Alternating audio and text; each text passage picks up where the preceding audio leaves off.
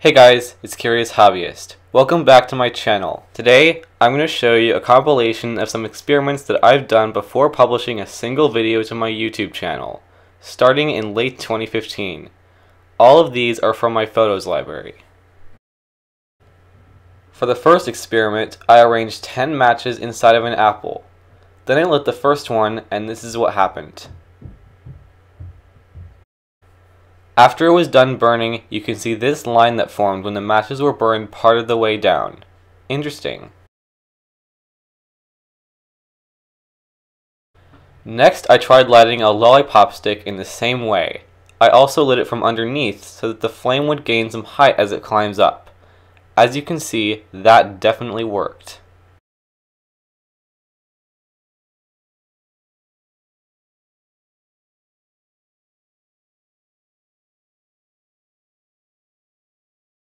For this next one, I took a time lapse of a lemon that I wrapped 3 tight rubber bands around.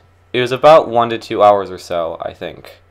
Eventually, all the pressure from the rubber bands split the lemon in half.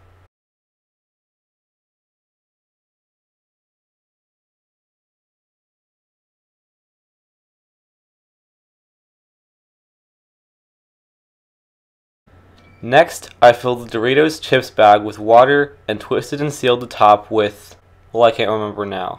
Then I threw it at the wall outside and filmed it in 120 frames slow motion. As you can see, it exploded with some pretty astoundingly gorgeous looking results.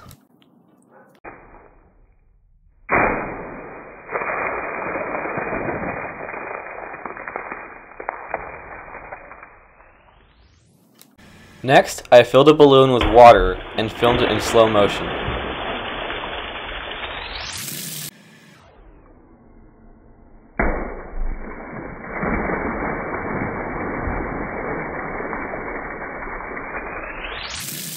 Next, I put baking soda, citric acid, and water into an empty Odwalla bottle and shook it. But I may have shook it for a bit too long, because just when I put it down, it exploded violently, slipped out of my hand, and hit the tramp pole, shaking the camera.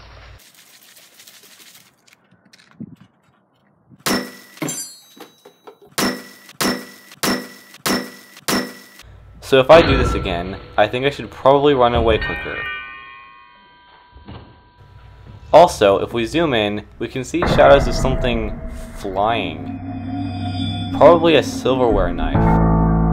And maybe something else as well. So that's what made that chiming noise. To say the least, I wasn't a YouTuber yet at the time on the bright side.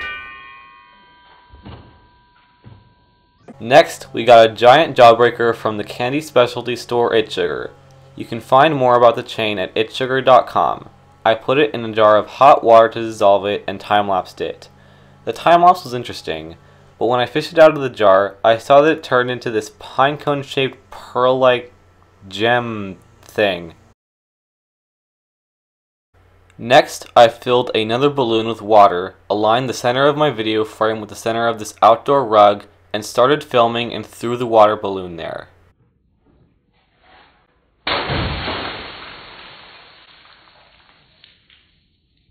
As you can see, the video was astoundingly gorgeous.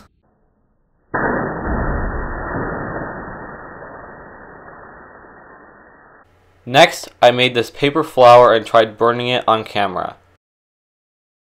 I also made another larger paper flower and burned that.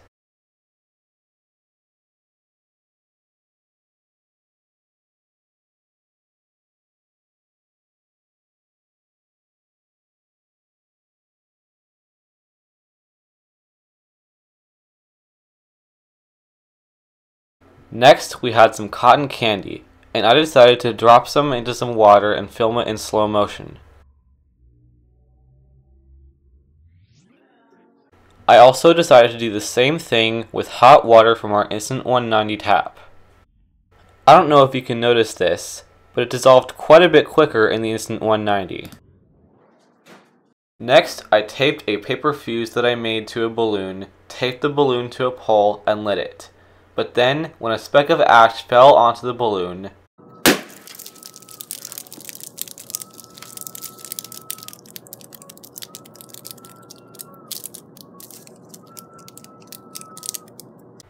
Next, I made this candelabra-like wax tower by laying down some candle wick and drawing over it with paraffin on wax paper using a dropper. I also created a circle of wax to get the candle to stand up. Then I glued the two sheets of wax together by drawing another line of wax. Then I burned all three candles.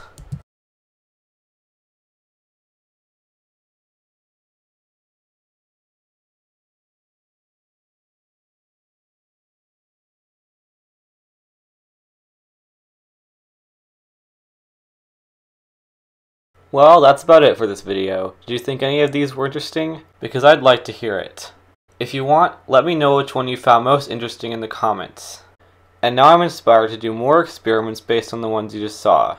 Well, I hope you enjoyed watching this video. If so, feel free to like it, share, and subscribe for more videos. As always, thanks for watching.